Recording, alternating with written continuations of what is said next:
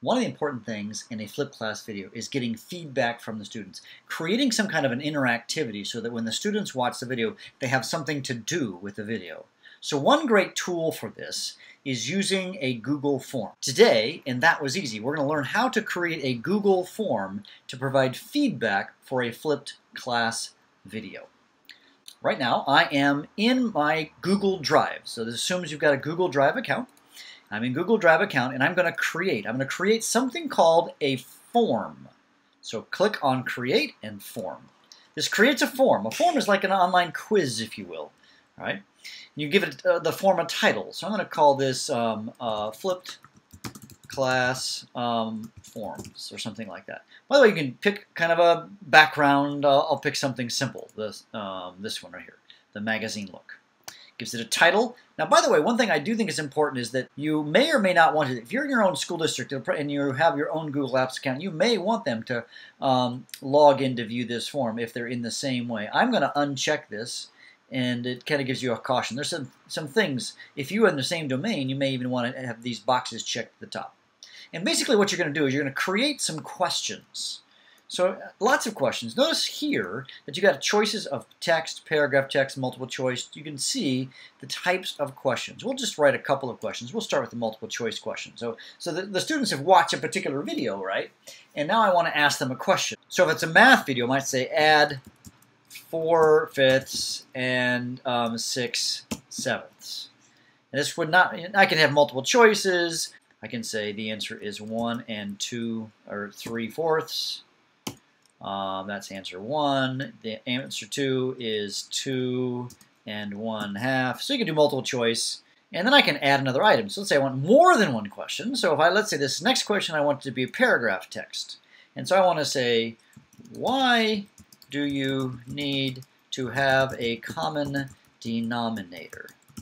You know, that's an important thing when you're doing adding. And so this is paragraph, so there's a longer answer. And I can say done. So that's like the second question. And I think you're getting the idea. We'll do one more. I can add maybe just a text-based answer. And I can say, who was the 32nd president? Which have nothing to do with this question, but our math video, but we're going to pretend that it is. And now I have a form.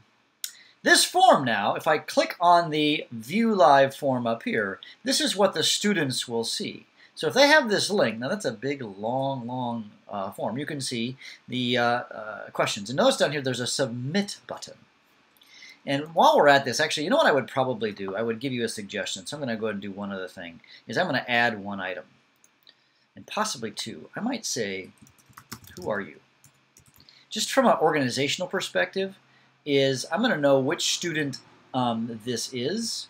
And what I might do, notice I said, who are you? If I take this, I'm going to put that as the very first question. I want to make sure that I keep track of all this because it's what's going to come. It's going to come out in a spreadsheet. And if you're even more organized, you might want to say, what class are you in? So maybe I teach 3 sections of science. I can say, are you in period 1, 2, or 3? And I can actually make that a multiple choice, which I would recommend. Once I've got that, I can now view the live form, and here is my question. Who are you? And it's all organized. I think you get the idea. The kids are then going to respond to this in some way. Now, if I click back to my form, there's the click Send form. Now, at this point, there's a lot of ways to do this. You could share this link. If you have a website, you can embed it. So if you copy all of this, it will embed it on a website. And I'm going to share in other videos on how you would embed that.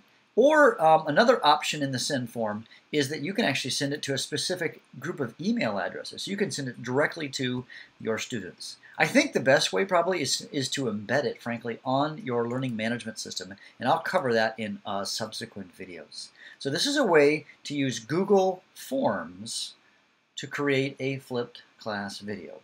And then the last thing is once they've responded, what do you do? Well, you click on View Responses.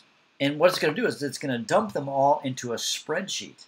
Now, in my particular spreadsheet, there's no data because no one's responded.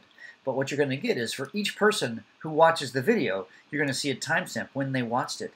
And then you'll have the questions. Who are you? Now, one thing to note here is that who are you is last. And that is a bit annoying. I think I can just move it over. Yeah. So then I'm going to get them in order, and here are the answers to the questions. And I'll have all the answers. I can see who did well and who did not do well. That's how you can make a Google form for a flipped class video. Now, wasn't that easy? This has been Jon Bergmann with FlippedClass.com.